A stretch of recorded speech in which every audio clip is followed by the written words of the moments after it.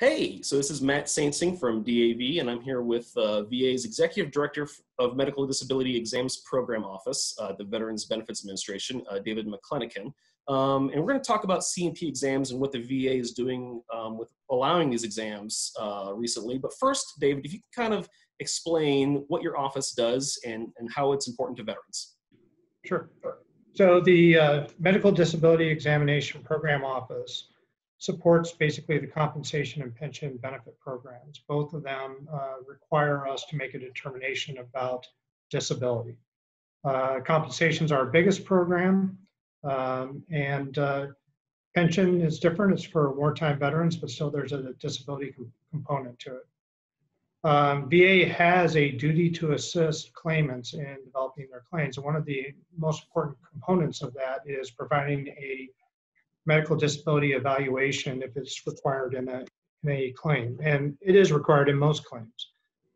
So if you look at the number of claims that we decide every year, which for many years has been well over 1 million compensation and pension claims, generally speaking, there's an exam that's required in every one of those, and in some cases it's multiple exams. So it's a very important part of our business of providing veterans their benefits and determining what level of valuation, for example, their compensation claim might require. So if veterans out there that have a VA disability rating, when they went to exams, they went to one of these exams. And if a veteran out there, a C&P exam, if one of these veterans was looking for maybe an increase or looking to have another lingering ailment checked, the VA would schedule a similar exam, such as this. Is that correct? Yes. So the way it works is our claim processors take a look at the claim and decide whether an exam is required or not. They also decide what type of exam. So as you may know, many claims involve multiple conditions. So what we will do is we will schedule exams, and it may be a package of exams dealing with each of the different disability components. So it may be sent to 3 different individuals who do a particular type of exam that will provide that. It's packaged back up and then sent back to claims processors in the claimant's e-folder in VBMS, where we process claims. So that's in general at a very high level how it works. Is we determine what exam is needed, and there's some nuances that we might want to discuss, such as Sure. It doesn't always mean that you have to appear in person, and this is particularly important during this national emergency that we're in right now, because we do many exams without the claimant actually having to show up in person. Interesting. So as everyone's aware, we're in the middle of this ongoing pandemic, and I don't think there's any organization under the sun that has not been affected in some way, either through health-wise or economically, and the VA is no exception to that. And recently, VA has announced that they're resuming C&P exams in certain areas. So I'd like to ask, where are these locations, and what can veterans expect if they have an exam scheduled? Right, great question. So let me start at the beginning. Back in about early April, we suspended all in-person exams due to the pandemic. Understandable, we have to protect claimants, but as well as the providers that are doing the exams. So we suspended them. We also took other steps to ensure that suspending those exams would not have an adverse impact on claimants. So a veteran had a claim pending, and there was an exam scheduled. The fact that they did not show up for an exam would not be held against them, and we would hold that exam until later. If it has to be an in-person exam, we would hold it till later, and when we can do it, we will take care of that exam. We also suspended the rules that apply to responding to VA correspondence, submitting evidence, all those type of things were suspended during the pandemic as well. So if somebody failed to respond to our request for some type of evidence or other information that we needed for the claim, it's not going to be held against them. And of course, we pay benefits retroactive to the date of claim. So in the end, no veteran is going to lose out on any benefits.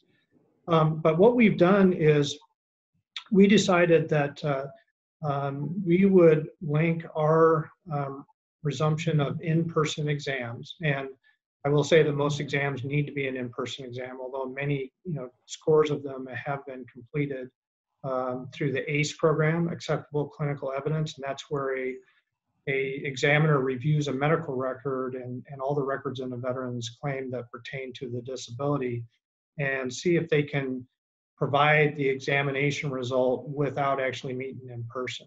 And then secondly, we've been doing a lot of what we're calling tele-CNP exams. So that's a hookup like we have here, where the examiner talks to the claimant and completes the examination in that way. Not all exams can be done that way. So there's a large set of them that are pending an in-person. So we suspended those in-person exams in early April. On May 28th, we issued a news release saying that we were resuming in-person exams in certain areas. And what we did is we relied on the risk assessment that's being done by VA medical centers across the country. Okay. So I think, as you know, VA medical centers have in-person primary care appointments where a veteran will go into the facility and meet with their physician in an outpatient clinic setting. What we did is we concluded, well, if VHA has determined, based on the administration's gating criteria for reopening the country, that it's appropriate to do those in-person contacts in a clinical environment in a VA medical center or other outpatient facility, that we would do the same for in-person exams. So this is kind of our link to, we need a risk assessment because we don't want to put any veterans in harm's way as far as exposing them to the virus. But we also don't want to risk providers that are having to see multiple people during the day. So that's what we did. And we started with 20 areas of the country that VHA identified as their initial sites where they were going to start some of these appointments. The good news is, since those 20 sites, we've been adding almost on a daily basis, we've been adding other areas of the country as VHA opened other areas for those primary care outpatient appointments. We've been doing the same with exams. When we first started those initial 20 areas, it was about 13% of our pending exam inventory that was pending that was covered by it. So a very small portion. What that means is our contract exam vendors, we do these exams through contracts that we have with providers. About 13% of our workload could be done for those initial 20 sites. We're currently at a point where we can cover 70% of our inventory. And so that's been since May 28th. So basically, over the last month, we've expanded to about 70% of all of the exams that are pending. Our contract vendors can work them. So a lot of work's been done over that period of time to get them up and going. Even with that, though, it's still not an overnight process. Veterans have to be given at least 5 days notice when their exam is scheduled. In many cases, our contract vendors had to bring the local physicians and examiners that they use across the country back into service. So there was, about a week or two delay after we give them the go-ahead in a particular area to get started. Okay. But in general, we've made a lot of progress on getting those exams up and going.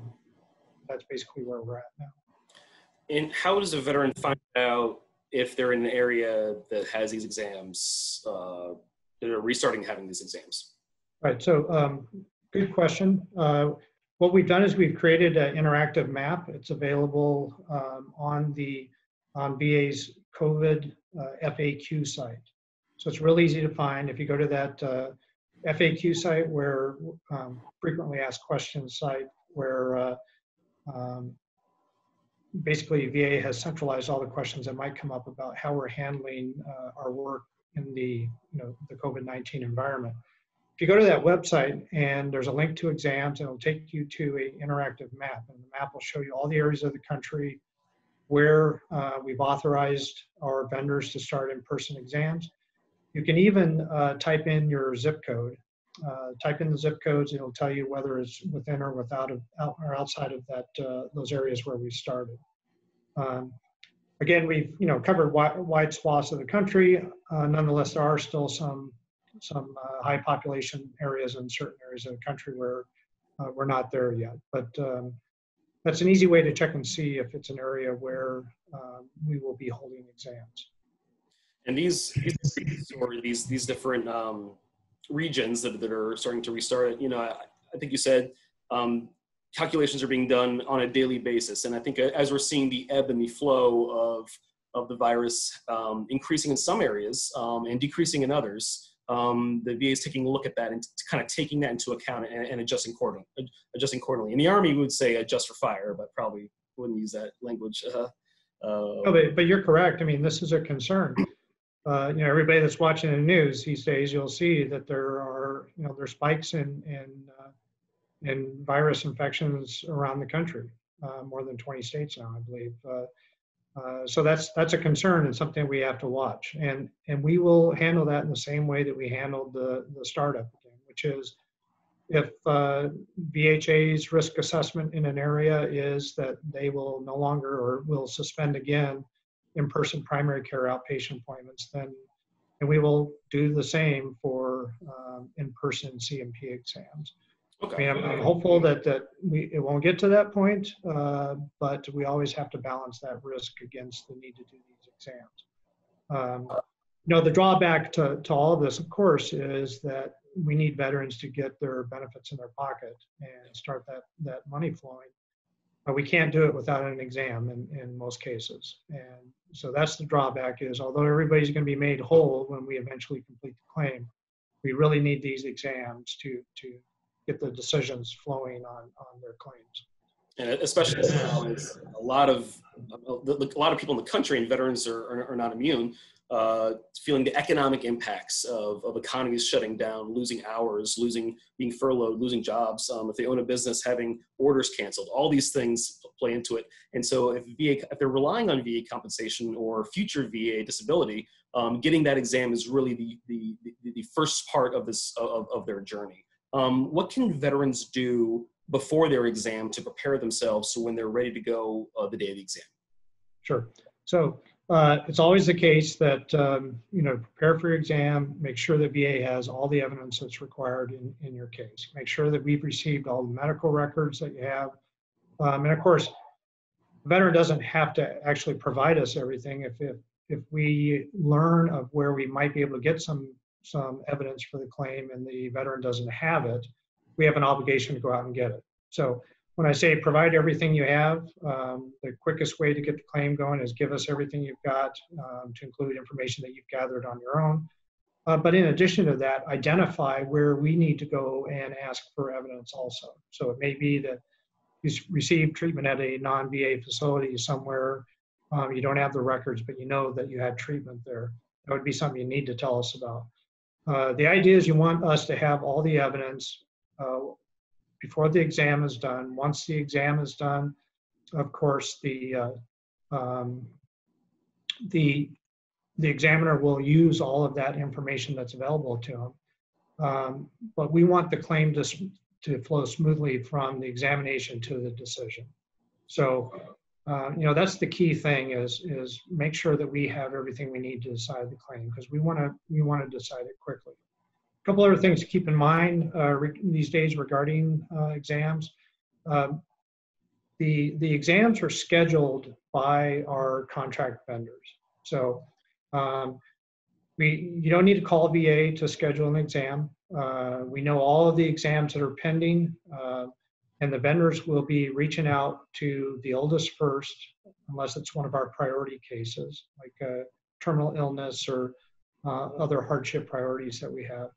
They'll be reaching out to the veteran, scheduling the exam in that priority order. They also have to make sure that the veteran is willing to come in at this time for an in-person exam. It is not mandatory during the national emergency. If the veteran still has concerns about it appearing for an exam, that's not a problem. We'll just hold that exam in abeyance, and we will reschedule it when the time is right, which is probably when the national emergency is over. So still, no harm to any veteran for not showing up. But we'll reach out, we'll schedule it. Be prepared, because these days when you show up for an in-person exam, you'll have to wear protective equipment such as a Right. mask. Yep. If you don't have that equipment, the examiner will provide it to you. So these days just need to be aware that it's a little bit different than in the past. Exams can only be done with protective equipment on at this time. And we are only doing exams right now that can be done with that equipment in place. So Okay. if it's an exam where it has to be done without protective equipment, that's a second order of priority, because again, we're concerned about spreading the virus. So just these days, a little bit different. Make sure we have everything, but also be aware of what's going to happen. And the schedulers will advise veterans of that as they're scheduling the exams. And it's great that you mentioned wearing a face covering or bringing their own mask. And if they can't do that, then VA will provide one.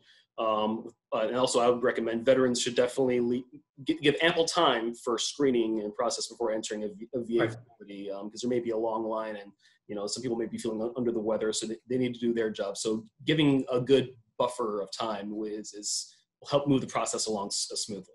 Yeah, and just to address concerns, I mean, the requirements that we gave to our contract vendors for these exams are very thorough, and they're based on CDC requirements. So as far as protective equipment, sanitation, screening, social distancing, all those things have to be in place and addressed before a provider can actually do the examination. So to some extent, if any veteran has concerns, just be aware that that makes the process less efficient, but it's for the purpose of everybody's safety.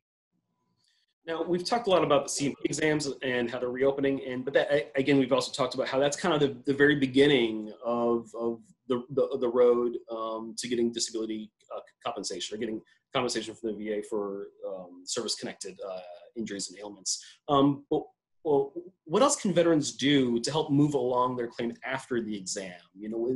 Is there should require if they come across new evidence or anything like that? Yes, so before the pandemic, we were doing decisions pretty rapidly, actually. We were turning them around in roughly 90 to 100 days, which is really quite quick compared to, several years ago in the past where we had a claims backlog. So we've gotten very efficient at doing them. So the time lag between the exam and actually getting the decision on the claim is not all that long. But certainly, if at any time a veteran has additional evidence, then it should always be submitted to VA. And whether it's establishing a increased disability on a condition that's already service-connected, or it's in support of a claim that's pending, that should always be done. But as far as moving it along more quickly, as long as we have everything, we're turning the decisions around quickly. Part of the problem, though, with having this inventory of excess exams that we have to get done is what that's going to do is it's going to hurt our timeliness on processing claims, right? Because if you have a bunch of exams that you need before you can complete a claim, and then once we start receiving more new claims behind those, we've really got to get through those exams, get them finished, and get the claims process moving back to where it was. So it's unfortunate, but that's the situation we're dealing with right now. Yeah, that makes sense, even if it is an unfortunate reality. And one thing I should definitely add before I go to my last question here, David, and thanks again, you've been very generous with your time this afternoon. For veterans out there who want to know how to start the journey and process of a VA claim, I work for DAV, so I'd definitely say don't go it alone. Contact the DAV service officer. You can go to benefitsquestions.org. You can find a local national service officer in your area. They can get this ball started for you, or at least answer your questions. So please don't feel like you have to do it alone. And thanks again, David. Where can veterans go for more information about CMP exams or anything that has to do with their claim? So va.gov has all the information that you could possibly want about how to file a claim. You can do it electronically or submit it otherwise. I want to echo your recommendation. I've worked with DAV for many years on many different things, and it's a great organization. So I would echo that. Work with DAV, or I think that's you're going to hear that advice from pretty much everybody if you're a claimant. There's no need to go it alone.